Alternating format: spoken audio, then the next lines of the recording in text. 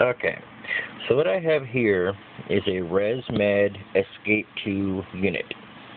It's a new unit, and for those who want to know how to get into the clinical setup to change the airflow, you're really not supposed to do this.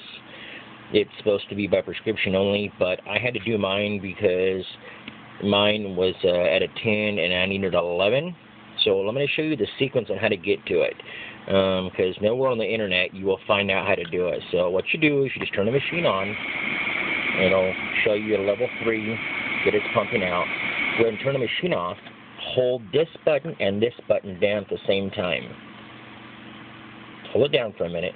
See, now you're in the clinical menu. Okay, the EPR full time. What you want to do is you want to tells you how many hours the motor's had on it, that the serial number, the date, the time, English.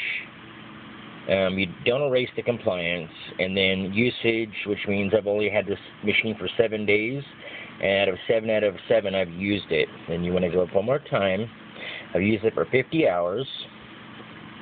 So this right here is the calibration. Don't touch that. Do not ever touch the calibration. The CPAP, that's what you need to change, is the 11. Okay? So what you use, you go over here and hit change. And then you can change it to whatever pressure you would like.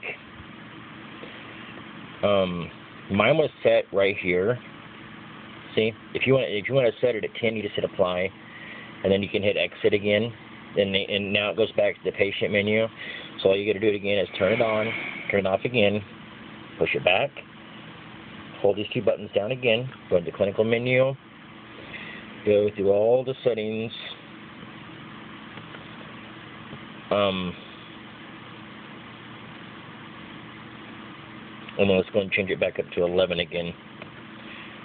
11 actually is really high pressure. It works perfect. Go ahead and hit apply.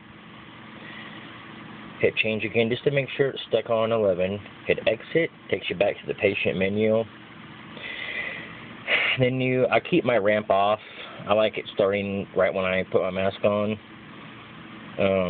You can change it 5-10 minutes, whatever. Hit the menu again. EPR levels are 3 because on 11 it's hard to exhale.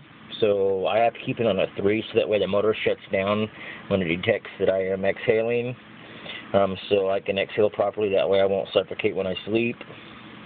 And then it'll give you, the basic stuff again. That's it. The exit button, and then that's it. So, right there, who those are out there wanting to know how to get into the clinical setup mode of your ResMed Escape 2, now you know. Have a good day.